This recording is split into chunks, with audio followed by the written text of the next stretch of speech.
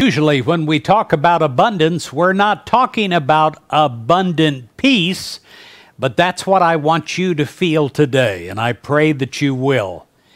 Here's something I'd like to share with you that Victor Hugo once said. He said, "Have courage for the great sorrows in life, and patience for the small ones.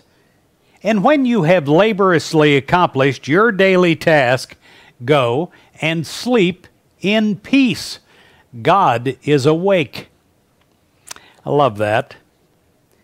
Psalms 119, verse 165 says, "Abundant peace belongs to those who love God's instruction.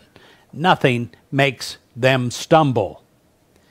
Well, my friend, on many occasions, our outward struggles are simply manifestations of the inner conflicts that we feel when we stray away from God's guidance.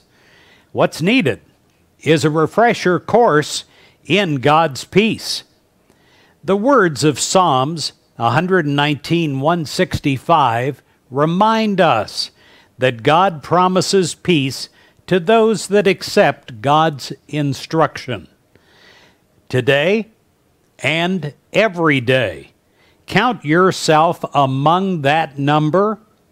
Study God's promises carefully and trust them completely.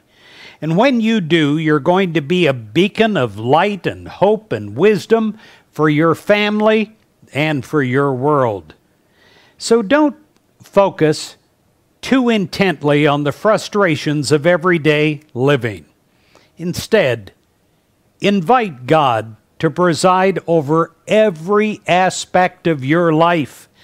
It's the best way to live, the surest path to peace, today and forever. And I pray that you have abundant peace in your life.